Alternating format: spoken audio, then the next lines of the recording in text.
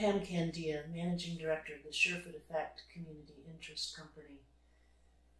The reason we decided to do a project on resilience in the Erasmus Plus program is because increasingly our work with communities and individuals and organizations about climate change has inevitably led to looking to build resilience in individuals to deal with the angst around facing climate change, and to help communities build resilience in the face of the impacts to their communities about climate change.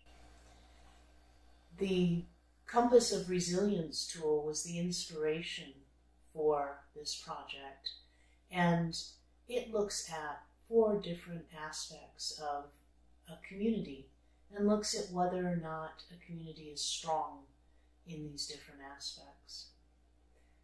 What really struck me about that is its similarity to a tool used in coaching for individual resilience called the Wheel of Life, where you divide the wheel into segments and look at your relative satisfaction about each of those aspects of your life. Measuring where you're at is important, but knowing where you're going to go is even more important. The tools that we pulled together with the help of all of our project partners really give us a good list of things that we can use in any circumstance, whether we're looking at individual resilience or community resilience, or looking at a specific place in terms of its resilience. This list of tools will help give people imagination, creativity, and group ideas where they're working together as a community, rather than one person's idea being dragged forward. All of these tools allow people to work together to figure out where best to go for their community.